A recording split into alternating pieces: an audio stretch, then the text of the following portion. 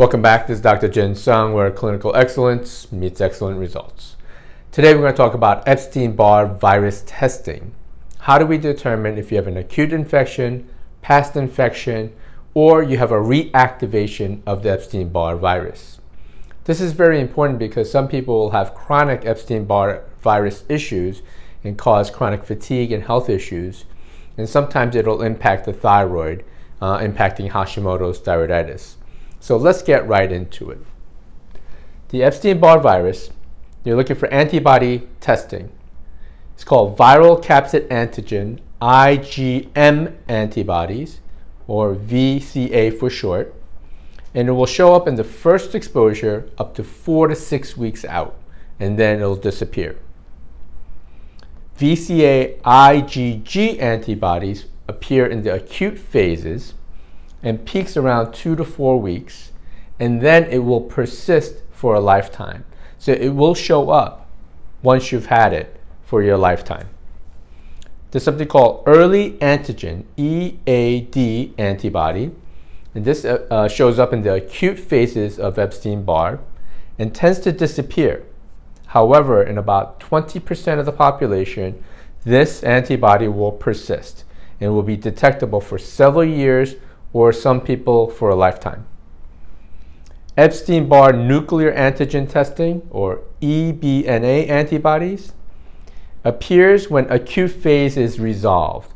So you're out of the acute phase of the Epstein-Barr virus, and it develops 2 to 4 months after the acute phase, and it will persist for your lifetime. So this one and this one will persist and show up in your blood for your lifetime.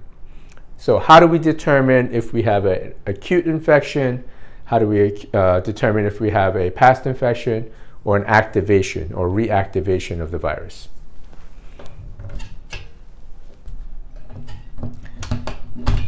So listed above is the individual test that we just talked about.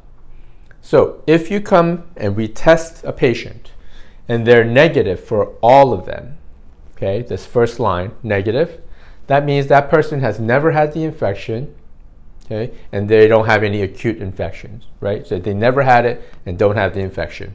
They're susceptible to getting Epstein-Barr, okay? When you have a positive IgM, IgG, and a negative, you're going to have an early or primary infection, right? Because you have IgM that goes up initially. When you have a positive or a negative here, positive, positive, negative, that means it's an active infection still going on. Now, when we have a negative, so this is when the acute phases, it shows up. This disappears, and then you have a positive, negative, positive. That means you had a past infection. Okay? So this is where it gets a little tricky. You have a negative here, so the past infection is gone. Initial infection is gone here. And then you have a positive, positive, and positive.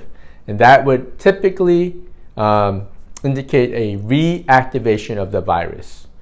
The only problem is that in this section here, you have 20% that might have persistent levels that are elevated after the initial infection. So you have to look at the clinical signs and symptoms of someone who comes in and determine if they have a possible reactivation.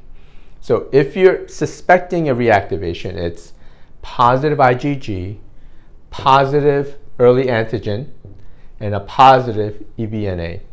Okay? When you have these three, you can possibly have a reactivation of the Epstein-Barr virus. Now the question is, how do we get someone healthy if you know they have chronic virus issues? It's not really about just killing a virus off.